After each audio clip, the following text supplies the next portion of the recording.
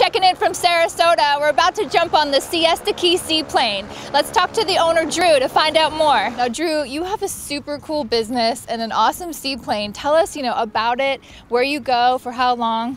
This is actually called Tweety Bird. It's a Cygnet amphibious light sport aircraft. It's weight shift control, which is a little bit different from a fixed wing aircraft, but it's super fun to fly and it's extremely safe. It's a glider operating over the water. So for anybody who wants to come out and give it a try, it's really awesome. So Drew, what if someone really wants to go, but they're chicken like me? What would you say? Well, that's completely understandable, but the plane is actually a powered glider on floats and we operate it only over the water.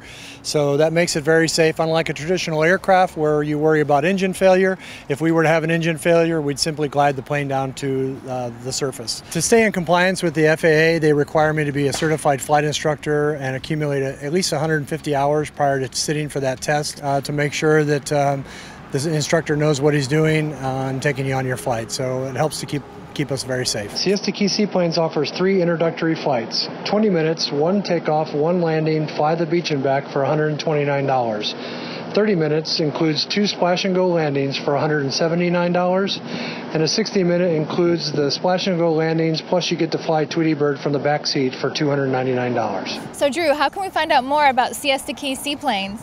You could visit our website at siestaseaplanes.com and get more information. And we welcome all of our visitors to Siesta Key Beach. We ask that you take your trash with you. You watch twice for motorcycles, bicyclists, and pedestrians.